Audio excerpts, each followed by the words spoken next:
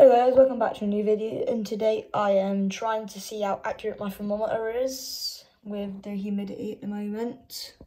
So basically what this experiment is you get a lid cap off a bottle or something, and you fill it with salt and then a little bit of water, and then you put it in a plastic bag and seal it for 30 hours. And now it's been like over 26 hours, and as you can see we're at 73%. So we're not quite at 75. Now it may or may not get to 75.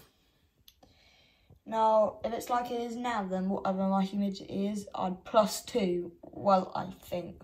So this is how I am doing it. And there'll be an update later when it's been 30 hours.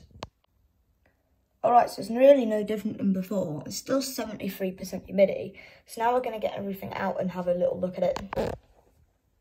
Alright, so now that we know that it was 73, so it was not 75 at all, like it was supposed to be. So do you know what you do now? So whatever your humidity says, you now add 2 onto it. So now whatever it says, I now have to add 2 onto it. So that's that experiment. Sorry I didn't get the first bit, because I never really thought to record it until I saw like actual videos on it, so I had to record it like halfway through, but still I told you what I did and I told you what the end results are, so just be grateful.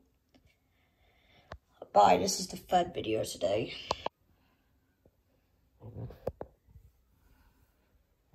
Alright, so you can write it somewhere if you really want, like +2% relative humidity to comfort thermometer.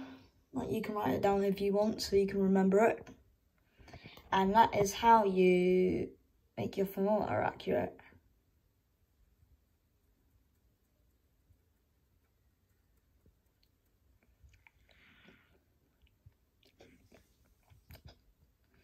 And my salt was quite watery, so I actually don't get how it actually managed to get up there still.